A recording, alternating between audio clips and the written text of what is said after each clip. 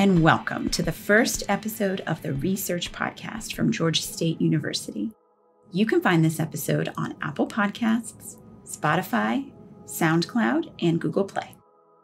In each episode, we will highlight interesting and innovative research happening at Georgia State in areas ranging from astronomy to history to biomedical sciences. We will feature a different faculty member and a different topic each month, so you can learn more about research taking place across the university. I'm Jennifer Rainey Marquez, your host and Associate Director of Research Communications at Georgia State. My guest in this episode is Dr. Michael Eriksen, the university's Interim Vice President of Research and the founding Dean of the School of Public Health. Dr. Eriksen has spent many years researching smoking and tobacco regulation. He helped develop the country's tobacco control policy while serving as the director of the CDC's Office on Smoking and Health. And today we're going to be talking about a modern public health concern, e-cigarette use, otherwise known as vaping. So let's talk for a minute to get started about the trend in tobacco use before the introduction of e-cigarettes. Anybody who's seen Mad Men knows that smoking was widespread in the middle part of the 20th century. So what happened after that? Well, the transition from the 50s and 60s has just been almost unimaginable. Cigarettes were advertised on television. The Flintstones promoted it. It was the norm. Mad Men represented it. But over 50% of men smoked in 1964 at the time of the first Surgeon General's report, and about 35% of women smoked. And so it was socially acceptable. Smoking occurred everywhere. Today, rates have dropped from nearly 50% down to approaching 10% of adults who smoke. And progress has been almost unimaginable, but it's taken 50 years for the rates to come down to where they are today. There's been a dramatic change, and I can see the day when smoking is almost invisible and a very rare habit. When I see people smoke today, I look at it and say, God, that really is kind of bizarre to see someone burning a product and inhaling it into their lungs. It still exists. Over 30 million Americans continue to smoke, but the profile of today's smokers is quite different than it was 50 years ago. And how is it different? Well, 50 years ago, physicians smoked, well-educated people smoked, everybody smoked.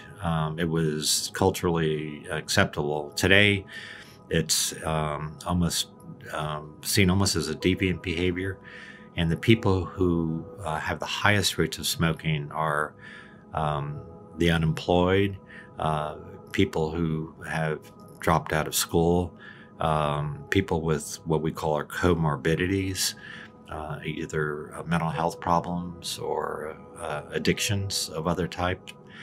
Now, that doesn't mean everyone who smokes has those conditions, but the majority of smokers do. We estimate actually that 2/3 of smokers in America today either are unemployed or without health insurance or low educational levels or have mental health or substance abuse problems.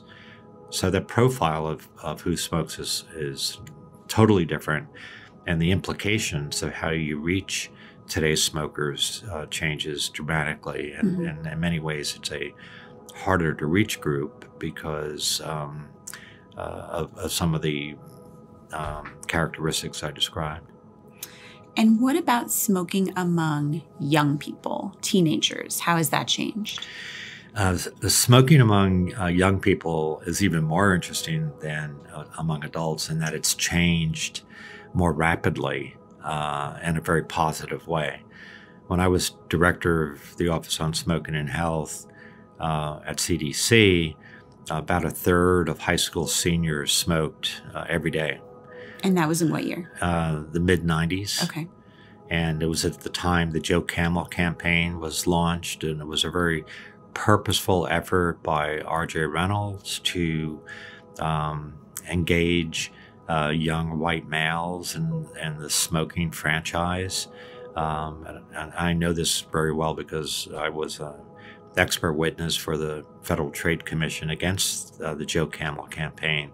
So I saw documents that were just appalling about their efforts to recruit young people to begin smoking. And that rates in the 90s has plummeted to today, where less than 10% of high school students smoke cigarettes, and no one could have imagined that type of progress. It's one of the few national health objectives that have been met, which was to get teen smoking rates under 12%, and now we're in single digits. So the progress on smoking has been huge, but now it's in jeopardy. Right. And let's talk about the introduction of e-cigarettes like Juul. How has that changed things, particularly when we're looking at rates among young people? Well, the introduction of e-cigarettes has really changed the tobacco control environment in ways that were almost unimaginable. The introduction of Juul, which is a very innovative product that does things that no other electronic product has ever done, has been cataclysmic in terms of its effect on this country, and particularly among teens, in ways that are, I have to say, almost unimaginable in terms of the uptake that's occurred among teens and the panic that's occurred among teachers and parents and policymakers at a time when traditional smoking rates have gone into single digits. The vaping rate, almost exclusively with Juul, is around 20% of teenagers. And everyone's struggling to try to figure out, how do we stop this epidemic? What are the implications of it? And what can be done? What is it about a product like Juul that is fueling this sort of epidemic, as you call it, among young adults or teens? It starts with the product itself. And Juul was designed in a way that it would deliver nicotine in a way no other product could, other than cigarettes. All of the other electronic products use liquid nicotine, and Juul used what are called nicotine salts, which it gets to be fairly technical around pH and absorption in the body. But they designed a product that was much more addicting and delivered nicotine much more efficiently and rapidly than other products. Any other electronic product was number one. And number two, they designed it so it would look cool. It resembles a flash drive. It looks like a Apple product. It has a chrome covering with lights on it. It's easy to use, and it's also easy to hide. Mm-hmm. And so what actually has turned out is that kids in school are surreptitiously using Juul products almost as a game, to use it in the classroom and use it in the bathroom. Teachers are unaware, and parents were unaware that the product even existed, no less could be used without them knowing about it, with the net effect that many kids actually became addicted to nicotine to the point where they couldn't stop using it, and no one actually knew what was going on. And there was also a pretty robust and pretty slick marketing campaign also happening that's very different from what people are used to seeing and what's allowed today with cigarettes, right? Yeah, it begins with that. If you were born after 1970, you've never seen a tobacco product advertised on television or radio or any broadcast media, because it was banned by the government. The same rules don't apply to e-cigarettes, and particularly Juul. So for the first time in people's lifetimes, including particularly kids, teenagers, they can see a product advertised, not only on television, which kind of just is emblematic of the problem, but the real issue was the very clever way that Juul used social media to get the message out that using Juul was cool and desirable. So Juul, the company, did some things right in that they designed a product that mimicked smoking like no other product and provided nicotine in a way that would satisfy smokers. And they say the intent was to provide an alternative to smokers, to get them off the harm of smoking and provide a better way of getting nicotine that wasn't as harmful. But that product they decided to market in a way that very clearly appealed to kids. They used Instagram and Twitter and other types of social media with young, appealing models in a way that actually mimicked what the tobacco companies did decades before, and also encouraged postings on social media of kids using Juul surreptitiously. And so it became kind of a contest about, how you can Juul without people catching you. So they did everything wrong in terms of what they say they intended to do, which was to have a product for smokers. They actually marketed it in a way that hit the sweet spot for teens. And the effect of that we're dealing with now, much to their dismay, because it's really spoiled the well of what they say they intended to do. They've actually now just recently had appear before Congress and try to defend their product and the prospects of the product being regulated, perhaps even out of existence. One other thing you mentioned to me before that I thought was interesting was this idea that if you're a high school student and someone offers you a cigarette and you inhale, that you're going to start coughing, you might throw up even, that there's this sort of aversive effect, but that it's not the case with e-cigarettes. Yeah, unfortunately, the whole way that smoking worked traditionally and historically was that by smoking a cigarette, there was an aversive immediate effect from the smoke and the carbon monoxide that make people cough or get dizzy from the inhalation. And sometimes that, if you persevered, you got used to it, and sometimes people would just stop because it was so aversive.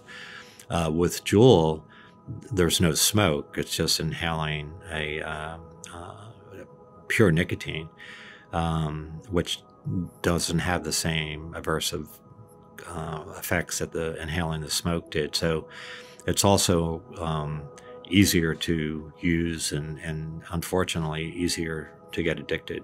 Do we know whether kids are starting out with vaping and then going on to smoke traditional cigarettes?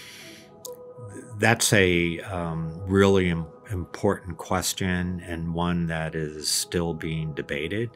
I think it's fair to say that the evidence suggests that is happening. The question is that people saying that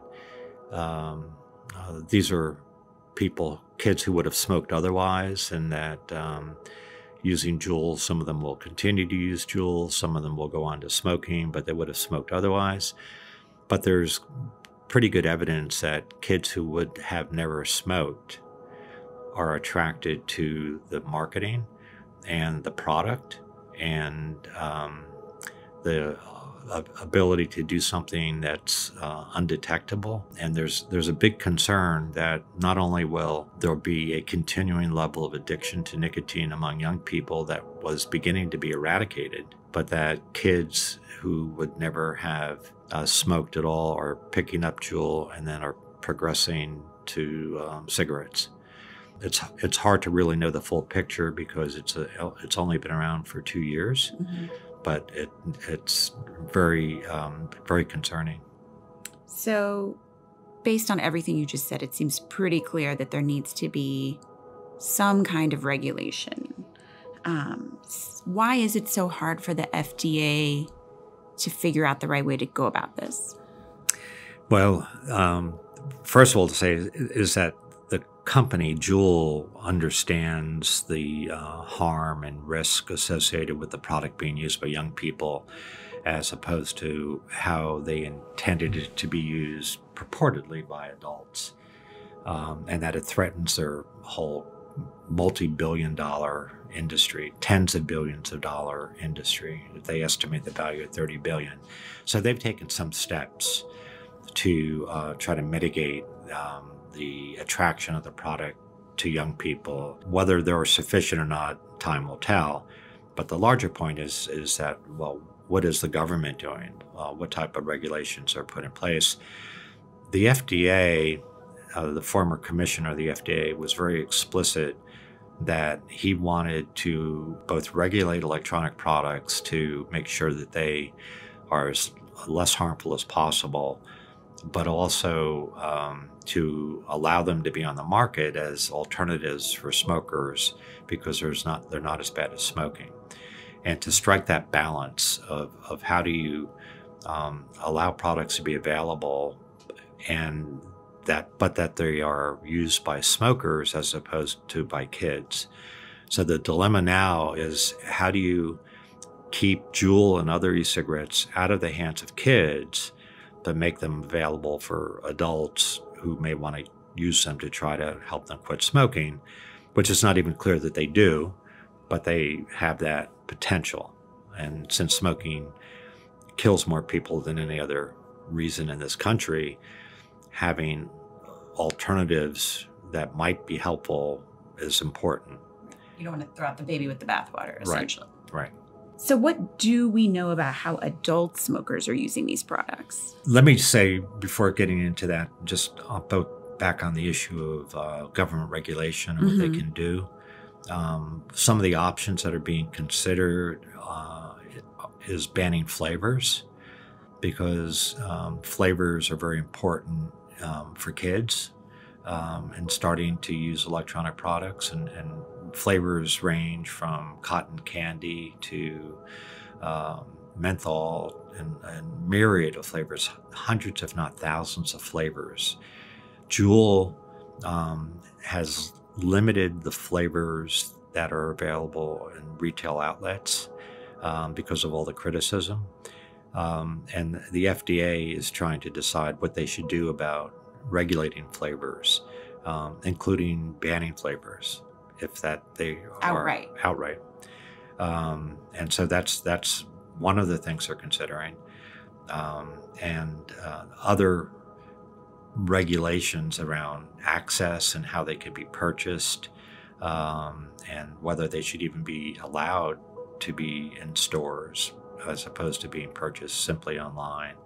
So there are a number of regulatory considerations that the FDA is looking at to try to make them available for adults, but to keep them out of the hands of kids.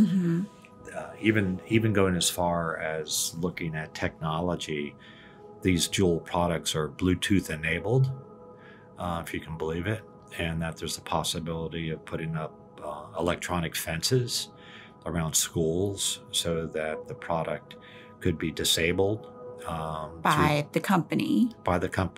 When you enter one of these fenced-off areas. Right. Interesting. And so there's a myriad of regulatory options that are being looked at.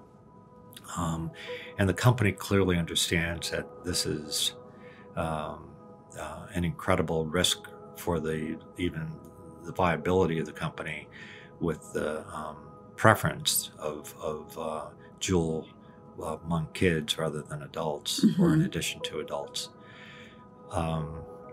In terms of smoking cessation for adults, right, with these products, again, it's a highly debated area as to whether they're effective or not. There really is no debate that electronic products, including Juul, are less harmful than smoking. Everyone agrees with that, every public health authority and every scientist. They may argue about how less harmful, and some people say 95% less harmful, and some people say half as harmful. Can you briefly explain, for people that don't really understand the difference of how an electronic cigarette works versus how a traditional cigarette works? Why is it less harmful? Traditional cigarettes are harmful because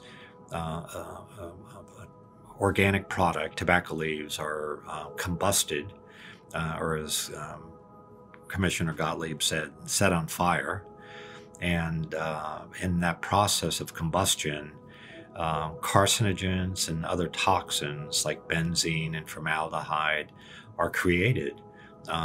And then that is inhaled into the lungs. And so they estimate there are 4,000 different compounds, 70 carcinogens that are created through the process of combustion in order to get the nicotine. Now, the nicotine in and of itself isn't that harmful. It is a cardiovascular stimulant, and but the deaths caused by smoking are primarily associated with the byproducts of combustion. Electronic products don't combust, they heat. Either liquid nicotine or, in Juul's case, nicotine salts, and new products may have tobacco. They're called heat not burn products, and they heat tobacco, but they don't combust it. With the net effect being that there aren't all of the combustion products get inhaled by the person, and the person basically inhales nicotine vapor and other chemicals. And it's important to get the point across that it's not safe in any way, shape, or form. It's just less harmful. And as a society and as a public health community, we've had a hard time communicating that difference, that less harmful doesn't mean safe. But if you're smoking, you'd be much better quitting entirely and vaping than continuing to smoke. But what about if you're doing both? Unfortunately, that's what's happening. So our research at Georgia State, we've received funding from the Federal Food and Drug Administration to study this very issue of use of novel tobacco products. And what we found is that smokers who try vaping, the most common outcome a year later is that they're doing both. There are some give up smoking and just vape. Some reject vaping and continue to smoke. But the most common response is to continue to smoke and to vape, which is like the worst outcome. Why is that the worst thing you can do? Well, you're getting all the harm from smoking and you're getting the nicotine from vaping. And there's some scientific evidence showing that there is more adverse health effects from that, primary respiratory conditions. But it also is providing more nicotine, which is going to make people more addicted and probably less likely to quit because they're getting accustomed to having higher doses of nicotine, half from their cigarettes and half from their electronic product. Because the e-cigarette delivers a stronger dose. The Juul does particularly, but what you're doing is basically getting two doses, two sources. But it's still, we're the infancy of research. Some people feel that dual use is what we call both smoking and vaping at the same time, that will help people transition into just vaping. But that still needs to be shown. Our data just shows that people after a year, the most common outcome is that they're doing both. They're continuing to smoke and vape. I think there's promise, and there are studies that show that vaping can help people stop smoking if it's part of a systematic program that includes counseling and education about transitioning from smoking to vaping. And somewhat ironically, the people who are most likely to quit smoking by vaping are people that vape every day, because they really do need to substitute one source of nicotine for another. One of the issues that we need to consider long term is, are we in favor of lifetime vaping, or should the goal be to transition from smoking to vaping for a period of time and then to get off vaping and be nicotine free? Right, because you mentioned nicotine it's not necessarily what is killing you. You're not dying of lung cancer because of nicotine, but it's not without harm entirely. Right. I mean, some people argue that we shouldn't care what people do. It's their decision, kind of a libertarian perspective. But I think most public health people and most parents and most people would prefer their kids and their family not be addicted to any product and have a health-promoting lifestyle where they don't need to supplement it with some type of chemical that's a stimulant and has some adverse cardiovascular effects, but it's not as bad as smoking. So it really is some interesting, philosophical and social issues as well. My feeling as being involved with this for years is the goal would be to transition people away from nicotine entirely. But if people were, as long as they give up smoking, I'd be satisfied as well. You spoke a little bit about the possibility that the FDA could ban flavors. If you were in charge of regulation, what else do you think are some of the easy wins or that you would do? Well, the one that's getting the most attention is restricting flavors, either all flavors or most flavors, or those flavors that are most popular for kids. And again, that's tricky because adults like flavors too. And so how do you determine which flavors to restrict, or should you just take all flavors away, and the importance of that? The other strategy that's moving forward fairly quickly is to raise the age of purchase, minimum age of purchase. Right now in Georgia, a few years ago and everywhere it was 18. Now there's an effort to raise it to 21. And that's happened, and I understand now, and the majority of for the majority of the U.S. population live in states or local areas where you have to be 21 to buy any type of tobacco product, including e-cigarettes. So that's another effort the FDA could support. And what's happening is there are bills in Congress to do that, as well as most of the action, though, is by state and local jurisdictions. And then it goes from there in terms of some products that are can be banned. The FDA has the authority to not allow the sale of certain products if they don't get FDA approval, and the companies have to submit to the FDA documentation that the products have a net public health benefit, that more people will benefit from it than be harmed by it. And that process is basically referred to as pre-market approval. And the FDA is in the process now of implementing a timeline and regulations that all vaping products have to go through this pre-market approval. The real conundrum here is that doesn't apply to cigarettes. And so the cigarettes that are on the market, which are the most harmful products, don't have to do anything, and they're allowed to continue on the market. And so it's kind of messed up from a public policy standpoint. Our regulatory mechanisms in this country are not nimble. They take years because of, ironically, part of the desire of getting public input and allowing periods of public comment and then evaluating those comments. It extends the period of regulation. And so the net effect of it is there are challenges that are going on that are harmful, that can't be changed. And that's why Congress is starting to investigate, because Congress and the legislative process doesn't have to go through the same hurdles that a regulatory process can do. They can pass a law that take effect immediately, where FDA, as an executive branch, has to go through the regulatory process, which can take years. Right. I also wanted to bring up a new type of device that we may be seeing. Earlier this year, the FDA approved the sale of a new type of e-cigarette-like product called IQOS, IQOS, which is made by Philip Morris. How is IQOS different from Juul? Good question. So IQOS is a product that was developed by Philip Morris International, which is the company that sells Marlboro everywhere in the world except in the United States. In the U.S., it's sold by Altria, and there's a long history of corporate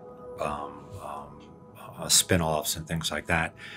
But this product, IQOS, is called a heat not burn product.